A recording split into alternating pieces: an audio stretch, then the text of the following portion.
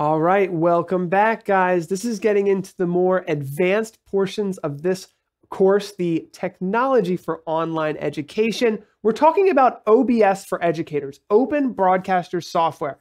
Yes, it's really designed for live streaming and it's designed for esports and gaming, but it's also the perfect tool to mix and match video clips into beautiful online videos that have a polished look and feel.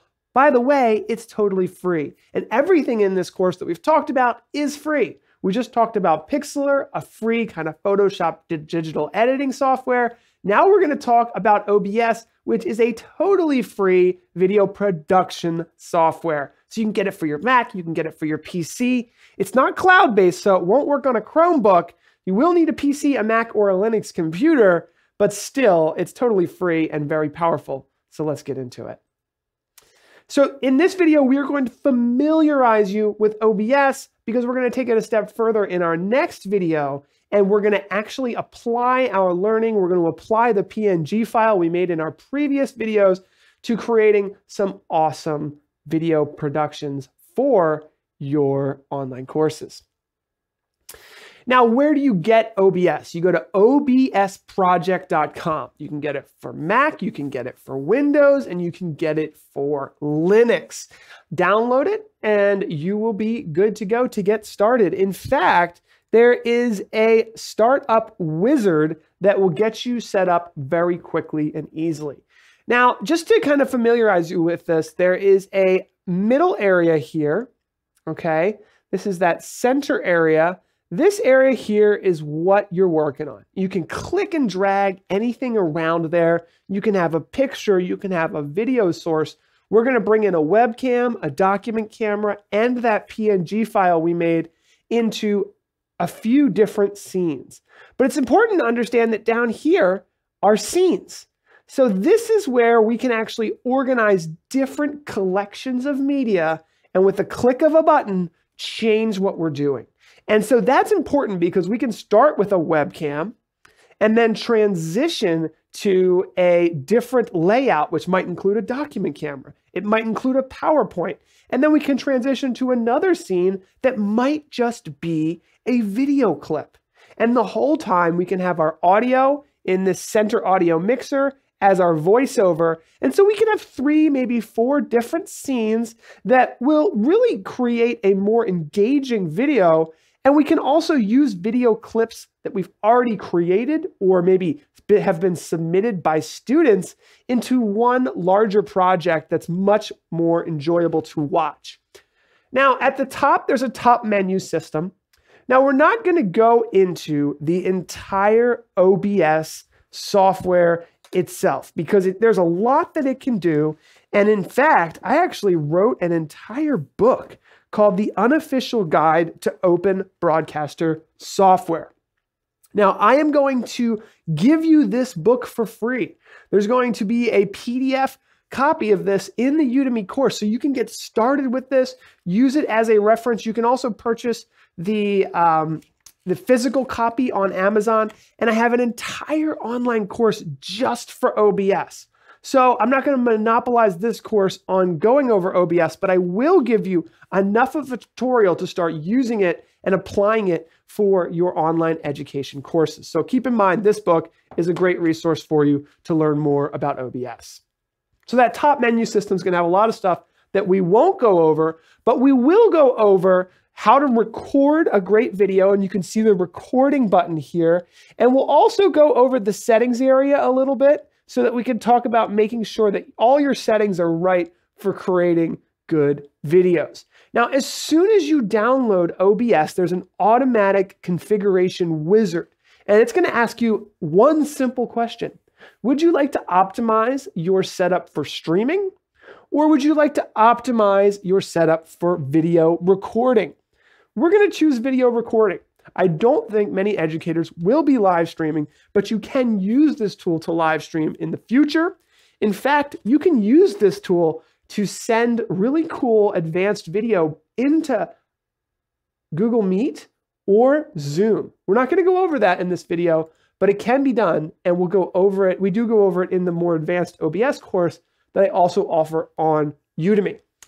Now, in general, when we're doing this auto configuration wizard, we're just going to choose 1920 by 1080 and 30 frames per second. This is your base canvas resolution. This is also the same resolution that we designed our PNG file for in Pixlr. So you'll see that more and more. It's just a 16 by 9 widescreen video format that works on almost every television and computer and smartphone in kind of landscape mode.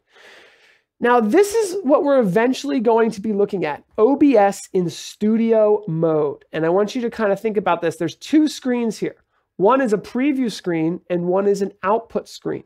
Now, we can use OBS in two ways. We can use it with a single screen, which is actually how I'm going to teach you how to use it. But I want you to know that there is a studio mode, which allows you to do a little bit more flexibility of seeing what you're transitioning to and transitioning to it with a transition button like a fade. But we're not going to go over that in this course. I just wanted you to know about that. And I want you to know about those scenes over here. We talked about kind of creating different scenes that we can transition to. And then inside of each scene is sources. And sources, again, are pictures, videos, webcams, document cameras, things like that. And there's a layering system. So we can have one thing on top of another, and we'll go over all of that. And there's also the ability to quickly hide a source or a scene with that little I button there. Now, at the top, there's that file drop-down menu there. That's where we can configure the settings, or we can click the settings button in the bottom right. And then we talked about the scene sources and the sources area and the scenes area. Now, to add a scene or add a source, there's a little plus button. So the plus button creates a new scene or also opens up an option to add a new source, which again, could be a picture, a video, a webcam, lots of different things, a screen capture for your slides, for example. And then next to those in the sources area is a little cog. And so if you click a source and you want to edit it, let's say you want to edit the text, for example, you can click that little cog and change it. And then you have these up and down arrows, and that is how you layer information. So we're going to layer a webcam with a document camera with a PNG file. So we're going to layer them, and we would want the PNG file on top, for example, and we'll go over all of that soon. So we talked about OBS in studio mode. That's the way I like to do it. I've kind of gotten used to OBS, and I feel like I'm very good at OBS, but we can also use it with just a single video in the middle, and that's the way we're going to demonstrate it because we don't need to be overly complicated for this. Now, at a high level, what I'm going to teach you to do today is to create a video with multiple scenes. And so scene one is going to be an intro video clip, and I'm actually going to create that video clip in this video, and in our next video, we'll use it. We're going to create a dynamic layout, and that is going to be like you've seen today, where there's a webcam in the left and a PowerPoint in the right. Then we're going to create a second dynamic layout that we'll transition to, and then we'll create an outro video. And the outro video is going to be a webcam source. So we're going to have a webcam, we're going to have an intro video clip, and we're going to have two dynamic layouts. And we're going to transition to those. Each one of those is a scene, and we're going to transition to them. Now, another idea that I want you guys to wrap your head around is also using B-roll. And so what we're going to do is we're going to have a couple different B-roll things as well. And I'm going to use this as a history lesson. So I'm going to download 2 B-roll video clips from history and just play them inside of this entire video that we're recording. So hopefully this is making sense. We are taking multiple video sources and pieces of videos and turn them into one video that is much more engaging and dynamic for our students to watch. So one of the things I'm going to do in this video is I'm going to record an intro video clip with my cell phone. I'm going to record it and I'm going to email it to myself, and that's going to be the intro to our video. Next, I'm going to download 2 pieces of B-roll. And those B-rolls are going to be, interesting video clips of history so that we can kind of explain history through a video clip that's available either on YouTube, which I'll show you how to do YouTube, And then I'll show you a video clip that maybe you've received from, your class curriculum or the textbook you're using. I'm going to download one from Video Blocks.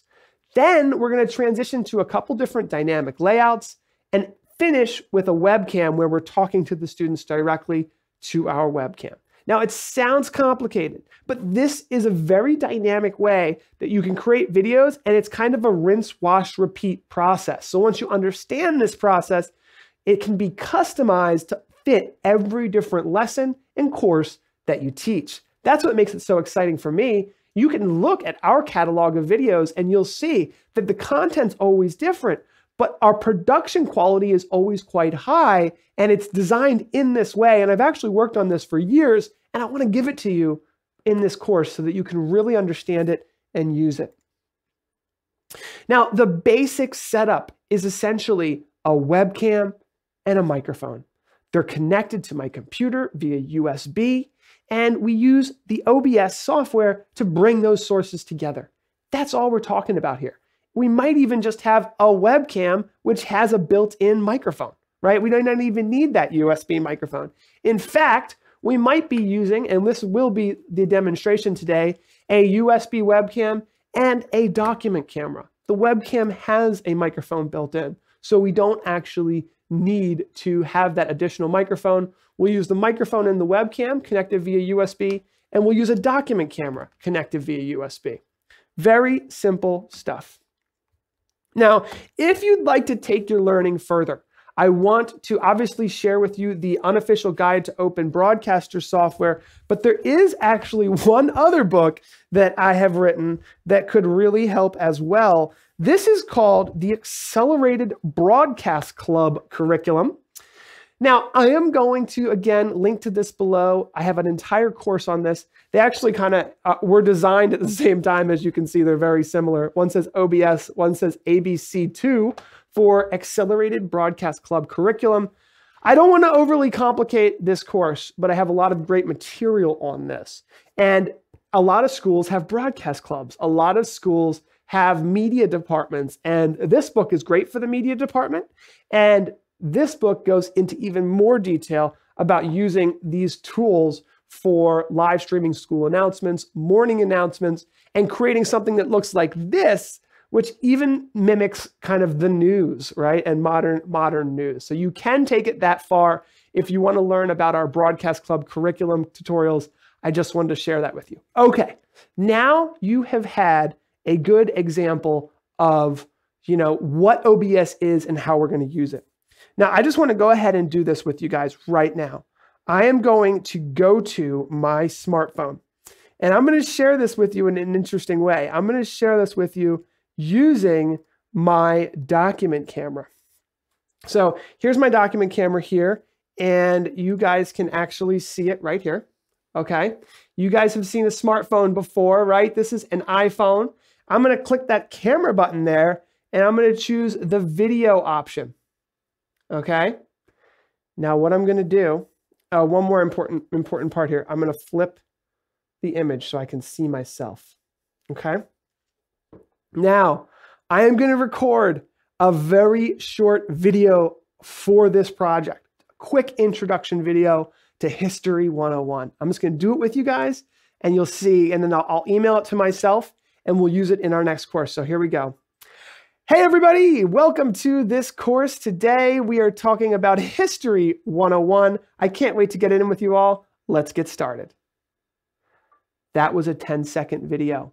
I'm going to email that to myself, and we're going to use it in our online course. One more thing that's important here is I'm going to take you guys to videoblocks.com. Now, you could get this from YouTube. You can get video from so many different places. And I'm just going to type in history, because we don't have any specific information here. But let's take this vintage map here. I really like this. This looks cool. Oh, look at that. Look, there's, you know what? Let's type in Philadelphia, because we were going to do a little history on Philadelphia here. There's City Hall. Kind of like that. Why don't we do City Hall? And, oh, I got to log in to get that. And I'm going to go ahead and log in and get that file, and I'm going to download it. There we go. Now, again, I don't know exactly where you're going to get your video files. I'm getting mine from Video Blocks, and we're going to use 2 videos, right? We got the little intro video that I made with my cell phone, super kind of, unique and fun and personal with my cell phone. And then we're going to have some professional video clips that we're going to use from online where we've gotten them, and we're going to mix them together in our next course video. This is going to be an interesting one. I can't wait to do this with you guys. Let's get started.